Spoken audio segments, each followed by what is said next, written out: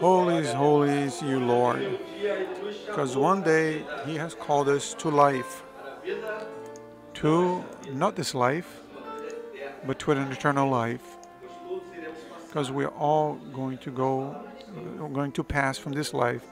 But the words of the Lord will never pass. They will remain forever. I'd like to invite the church to stand up. I greet everyone with the peace of the Lord Jesus, the ones who are present, the ones who are connected with us. I'd like to invite the brethren to open their Bibles in the Gospel of Jesus Christ according to Luke.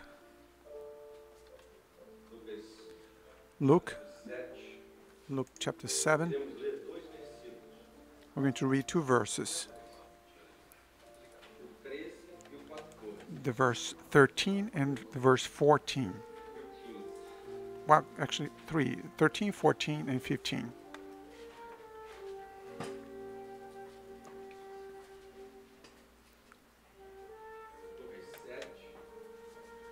Luke 7, 13, 14, and 15.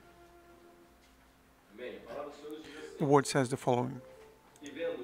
When the Lord saw her, He had compassion on her and said to her, "Do not weep." Then He came and touched the open coffin, and those who carried him stood still, and He said, "Young man, I say to you, arise." So he who was dead sat up and began to speak, and He presented him to his mother. Lord God, we want once again present our lives before your altar. Lord God, have mercy on us. We ask that through your word, you may cancel man or any human intention, but the voice of your Holy Spirit may flow in our hearts. Give our grace to be able to reach what is prophetic. We praise you in the name of Jesus. The church may be seated. My brethren, we are before a text that is very well known. It speaks of a widow in the city of Nain. She had already lost her husband, and sadly, she was also bearing and carrying her son to be buried. It was a difficult moment for that woman and the ones who were around her, the family. And in a certain moment of that, a sad moment, she was faced with the Lord. She was faced with Jesus. Jesus was coming, and with another group of people, and they met. And the word says that He does exactly this, what we just read. He touched on the coffin, and the dead came back to life. Blessed be the name of the Lord. But what calls our attention about this passage is that we see that there were two types of crowds. One crowd was sad because of the death.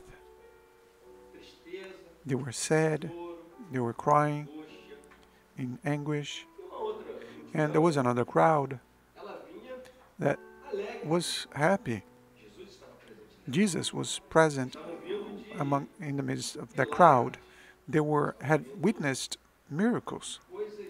They had witnessed supernatural things, great, wonderful things, happy things, seeing the operation of the Lord, sharing the ministry of the Lord Jesus, miracles happening, the blind seeing. And they meet at that point. Now I'll open up a quote here. I want to ask a question. In what crowd are you? How have you been? Have you been sad? Have you lost many things? Or have you been walking in joy, going through wonderful experiences with the Lord Jesus? Because Jesus is alive. He is in our midst. And He still performs miracles. The miracles are not stopped. There is a people that has rejoiced in the presence of the Lord. We have seen a world that has been decadent, sad, no, giving themselves to the pleasures of this life,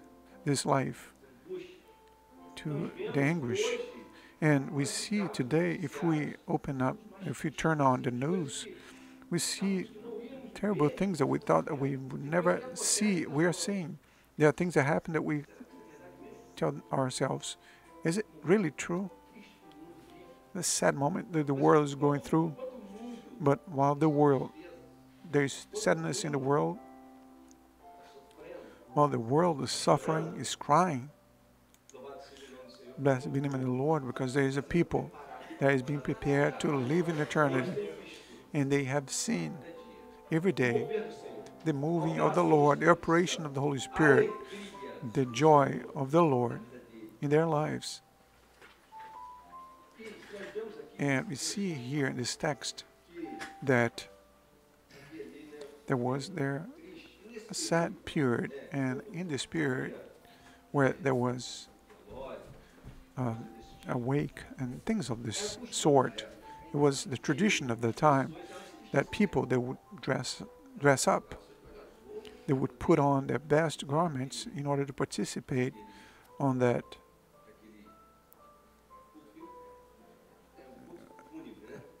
this funeral, and they would dress up well. So whoever looked from afar, they would think,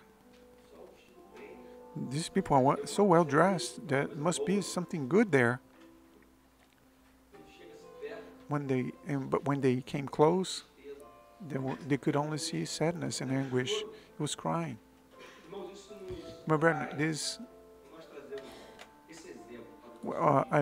when we bring this example to our days, the world is like this as well. They put attractive things before our eyes, and according to our eyes, it looks good. When we come close, it's just death and sadness. The world is just a display. But in the presence of the Lord, it is real. But when we come close, we feel the presence of the Lord, the love of the Lord overflowing in our lives. Don't be deceived by appearance or what the world has offered. The things that apparently are good, the Bible says there are paths that, according to men's eyes, they look good, but what is their destination? Is death. The Lord just wants to warn us that there is a people that lives from victory through victory and from joys to joy, that there is a people that is jubilant, that knows very well where we came from, where we are, and to where we are going. Blessed be the name of the Lord. And the word says that the Lord there, He stops the crowd and He sees. He is moved of great compassion to that regarding that situation. And today, it's not different. You who entered here tonight in the house of the Lord, I don't know what's your problem, what you've been going through, or your trials and tribulations. I don't know the giants that you have faced. But the Lord tonight, He looks to you, to each one of us, with a gaze of compassion, with a gaze of love. He's not here to judge you. He's not here to judge you,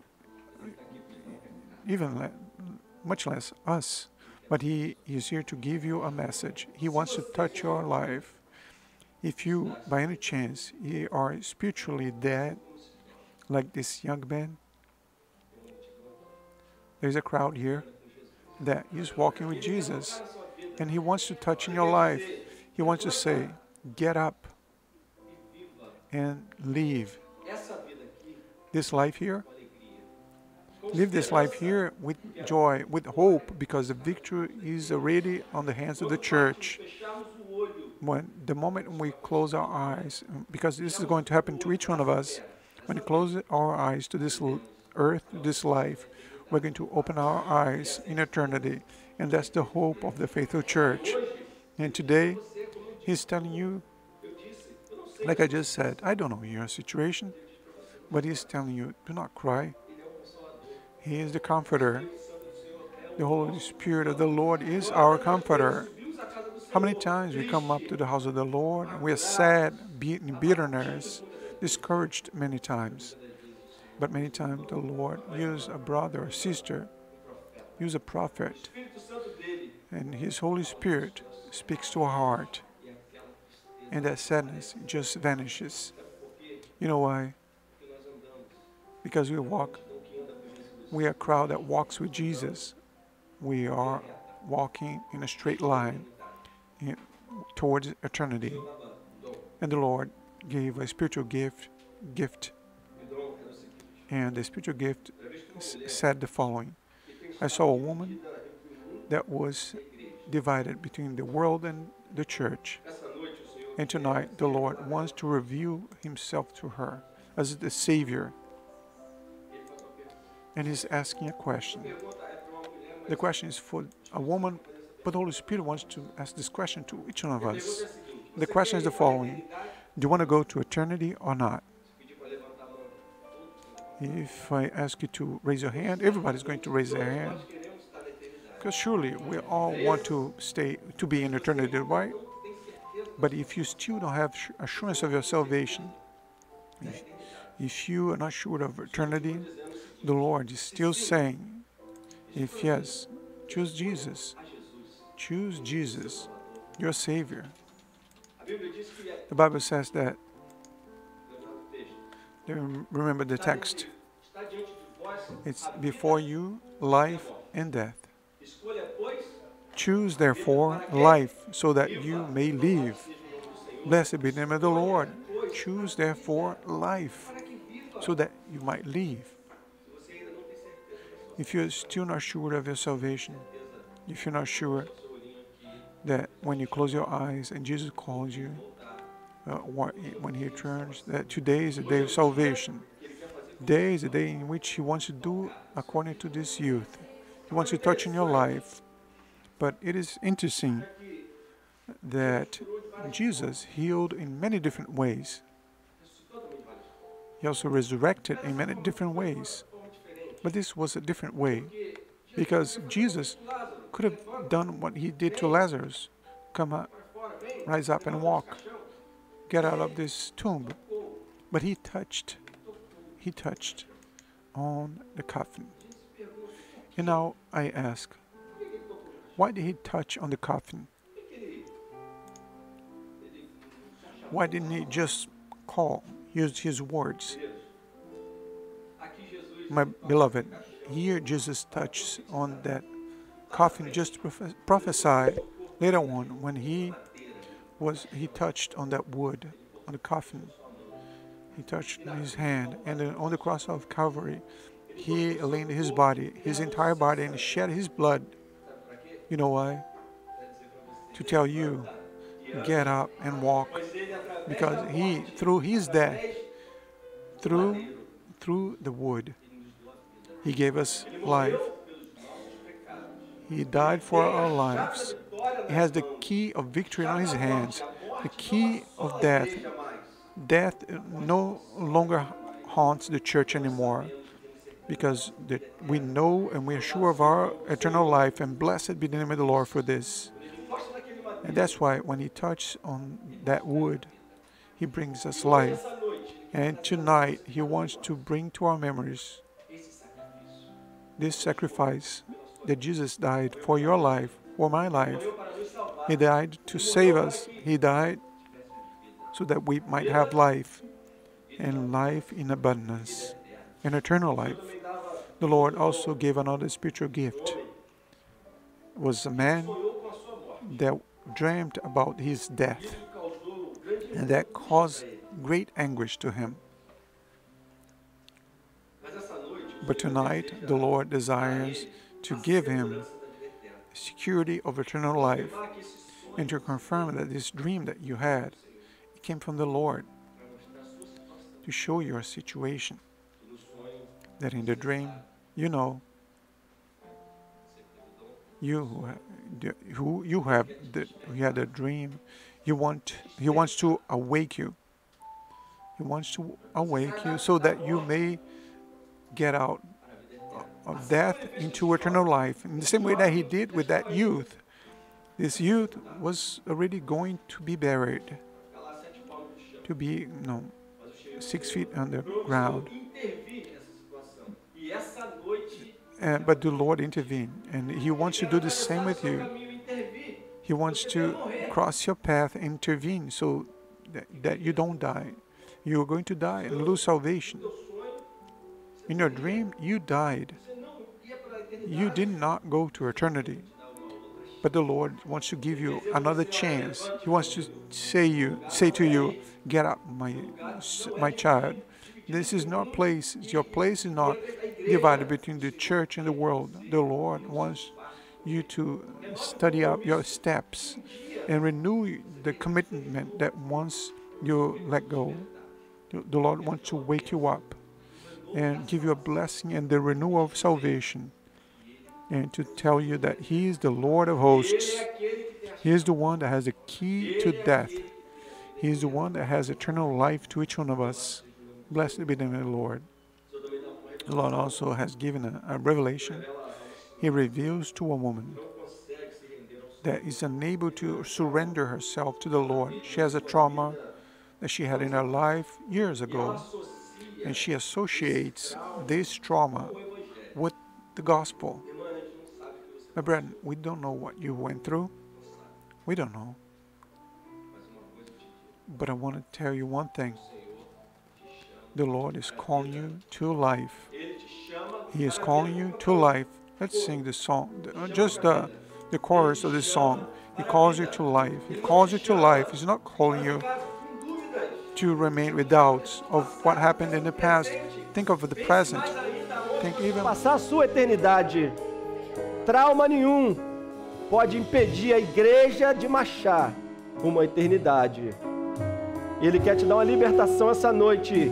Só o coro, só o coro.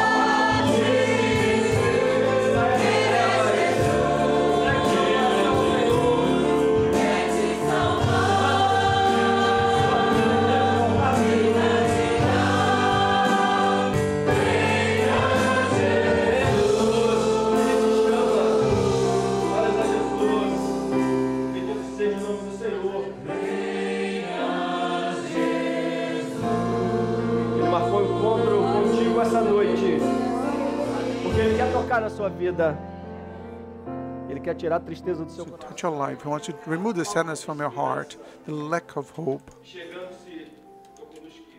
And then He came, He touched on the coffin, and they got up and they stopped. And the ones who were carrying the coffin stopped, and He said, "Young man, I said to you, arise." So he who was dead sat up and began to speak, and He presented him to his mother. Here, the Lord once again wants to call you to life. He wants to tell you, rise up and begin to speak about the deeds and testify of what the Lord is going to do in your life from this day forward. From this decision that you have made tonight of giving yourself to the Lord, He wants you to give your testimony. And here in the house of the Father and the Mother, the church, typifying the Mother, He gives, He presents you. Be a part of this people. Walk with Jesus that has joy, that has hope. We have open arms to receive you, and so that we may together participate on what the Lord has which is the best for you. May the Lord bless us with your word. Let's sing a song.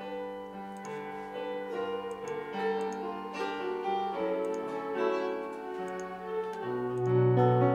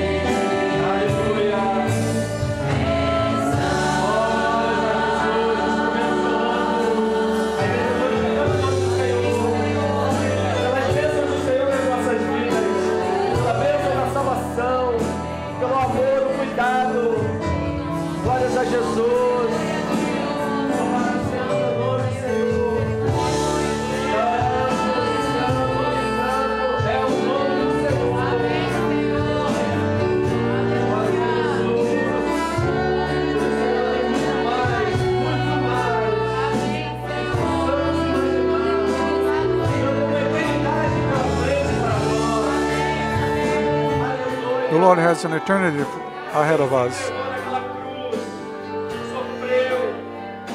He went to that cross and suffered for our lives. Don't leave it for tomorrow.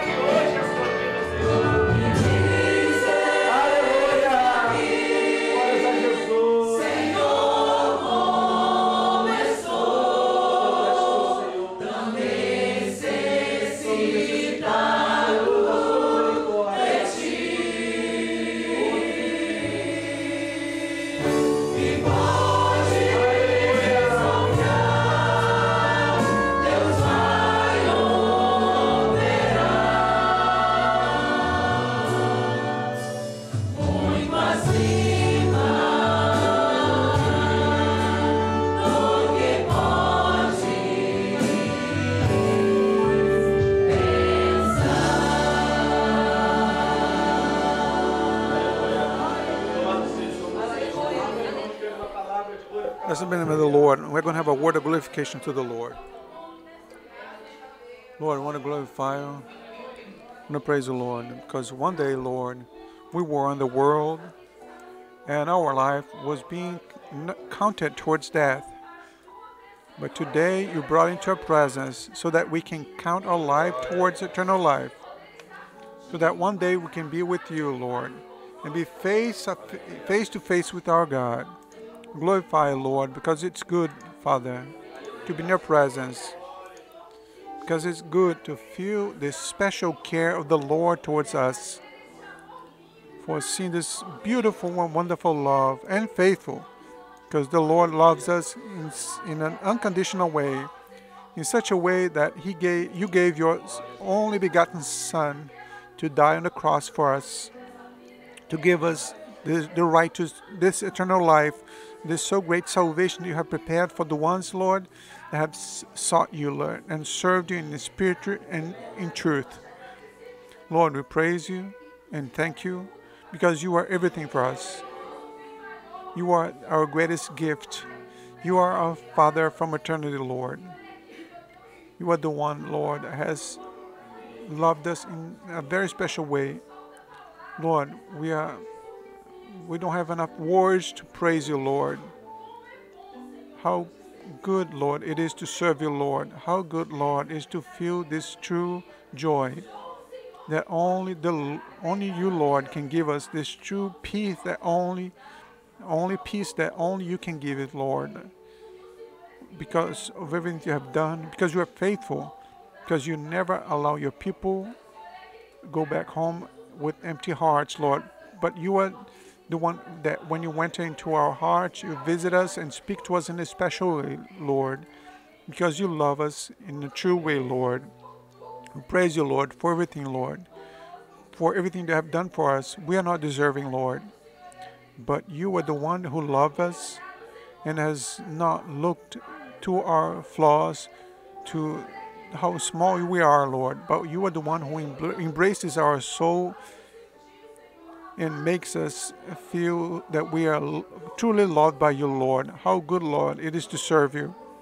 How good, Lord, is to see the deeds of the Lord towards our lives.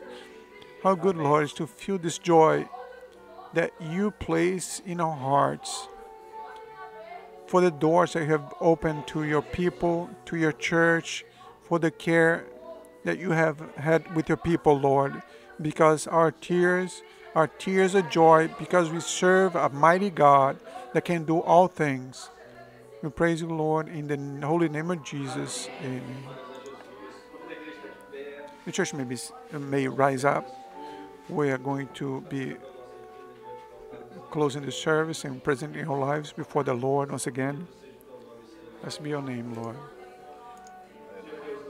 Lord God, we want to raise your name high up for the deeds, your deeds towards our lives, because you took us out of the darkness and placed us in the presence of the Lord, which is light. We want to praise you, Lord, and thank you, Lord, from the bottom of our hearts. In the same way that your servant just prayed, we do not deserve such great love, There's so great mercy. But you are the one who loved us first. That's why we praise your name for this night in your presence. And to know, Lord, and leave this place with the assurance that we're going to live with the Lord forever. Lord, so that this message and this praise and everything, Lord, that was involved with the service may come before the altar of the Lord, that you may receive, Lord, as a sweet smell to you, Lord. We praise you and ask for the blessing of the Lord upon our lives. Give us, Lord, a night filled with joy and resting sleep, and that tomorrow, once again, we may see your wonders in my life being done. We pray already in the name of Jesus. Amen. The church may be seated. I finish once again our service of glorification to the name of the Lord. If by any chance you identify yourself with any spiritual gift and you may need a clarification, raise your hand. We, ushers and deacons, are going to go towards you to pray with you so that you may leave this place with the complete blessing. Is there any other message? To all the peace of the Lord.